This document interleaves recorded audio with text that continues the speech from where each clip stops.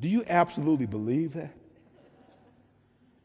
Your story tells me how good God is. If you think about it, I could probably tell a story about each and every one of you.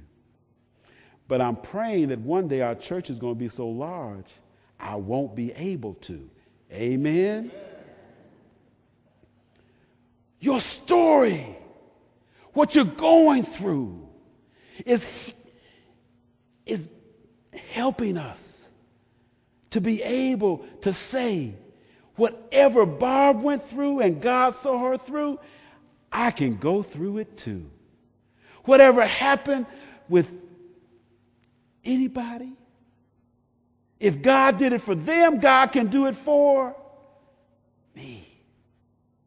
That's what this life is about. When you slip and you fall, don't think that somebody's not wanting to see whether or not you're going to get up.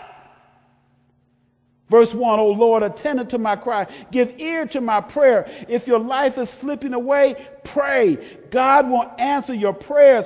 Always remember, if life knocks you down, then prayer will pick you up. Whoa, I like that.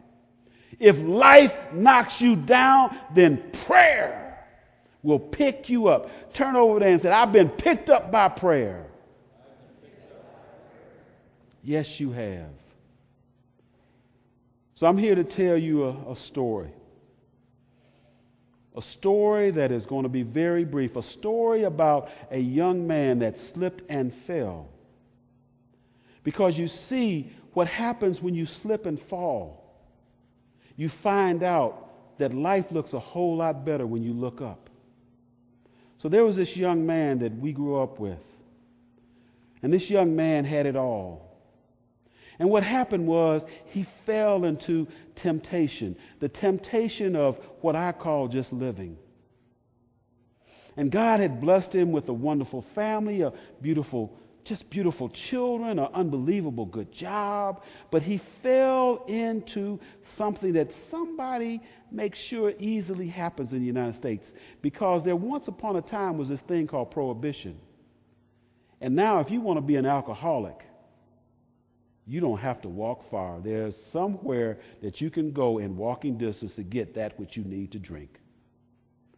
And he had it all. But what happened is that those afternoon cocktails started becoming evening cocktails. Then it started becoming Bloody Marys in the morning and martinis in the afternoon and little drink at home with his wife in the evening. He became an alcoholic. He left his job. Or no, did his job fire him? He left his job because his own behavior dictated that he was going to lose his job. But he kept on drinking. He lost his family. He kept on drinking. He became homeless. He lost it all because of the love and the joy of being able to escape in that bottle. How difficult and how easy it is to slip.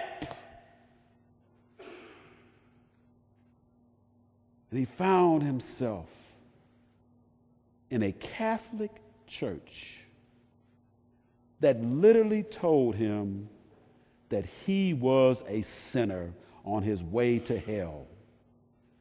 He tried then, this is we grew up with, he then tried to commit suicide. If you want to try it, you can try it. And some people succeed. And some people try suicide because they know that it'll be what? An entranceway to say, help me. Because if you're really sincere about taking your life, you won't leave it to chance. And regrettably, that was his cry for help. So there he was, almost out of here. And wouldn't you know that a little bitty 14-year-old young lady saw this man dying, and she had the wonderful idea of doing what? Calling the police, who came, took him, put him in a hospital. He was healed. he promised he would get his life back, for he had slipped and fallen. He realized he had lost it all. He got to the point where he was able to think that this world could not get any worse. He lost his what? Relationship with God. No matter what happens in life, do not slip and fall and lose your relationship with God. God is bigger than the bottle. God is bigger than the addiction. God is bigger than your circumstance. God is bigger than your situation. With God, all things are possible. He rose up. He fell and he rose up. And this day, if he were to walk in this church, you will find out that he's a councilman in Cleveland, Ohio. Don't let life get you down. If you slip, get up. God has something in store for you. Whatever you're going through, do not let this world cave in on you. If you slip, get up. If you have to crawl to the snow, crawl to the snow. If you have to be able to hurt and feel the pain of the fall, then don't let the pain and the hurt take over. Just know that you will be able to rise up, that nothing will be able to defeat you. No job, no lack of a job. No love, no lack of love. No loneliness, no fullness will stop you from the love of God.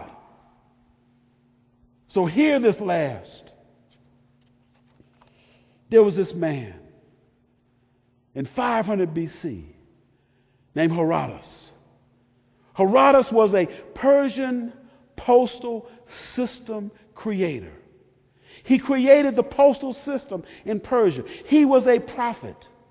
And from this Bill Wetbacher, we got this phrase, neither snow nor sleet nor rain nor heat of night will stay the courier from, in his original words, from the swift completion of their appointed rounds. And I'm here to tell you, I'm going to give you a Wallaceism.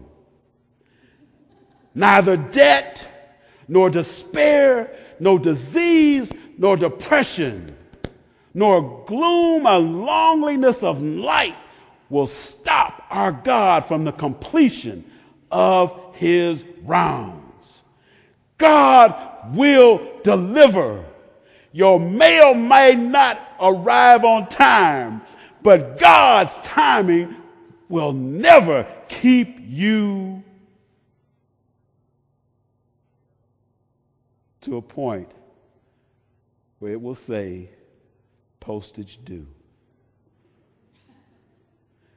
God will deliver. Repeat. God will deliver. Repeat. God will deliver. Repeat. God will deliver. Whatever you're going through, God will deliver you through. And he will be right on time. Slip, fall, get up. Amen.